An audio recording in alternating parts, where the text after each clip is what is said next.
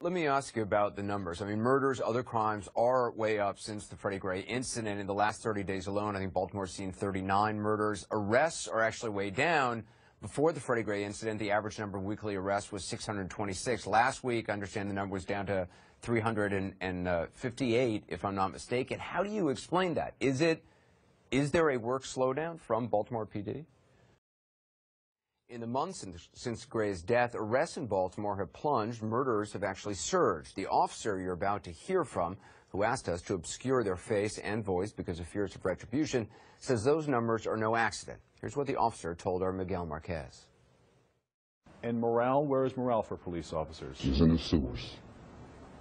It's down. It's the worst of the worst I've ever seen in my career. A Baltimore police officer some dozen years on the force says the spike in murders and gun crimes here is the direct result of a coordinated police work slowdown. Why do you think that there is a great increase in the murder rate and the number of shootings in this town today? I'm not telling them to stop being proactive.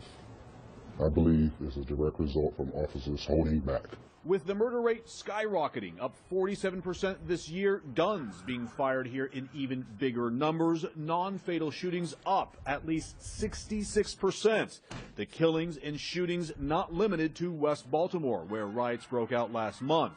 Areas across the entire city have seen the most serious crimes on the rise. Commissioner Batts acknowledged an issue with some officers exist, but claimed it was only in Baltimore's Western Police District, where some calls says the officer goes hours with no response. And when police do respond, they will only go in pairs, sometimes 3 and 4 officers per call.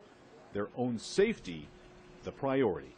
As officers, we're saying, hey, we gotta have each other's back. The officer worked the recent protests, looting, and violence, the darkest day this seen. On one score, the officer agrees with the protesters. What do you think about their claims is right? Well, Baltimore City have a certain mentality, stat-driven. They want arrests. They don't care too much about movement violations.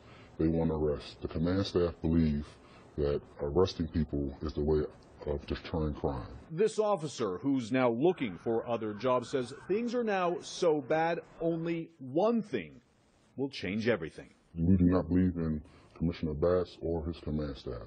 We want them to go.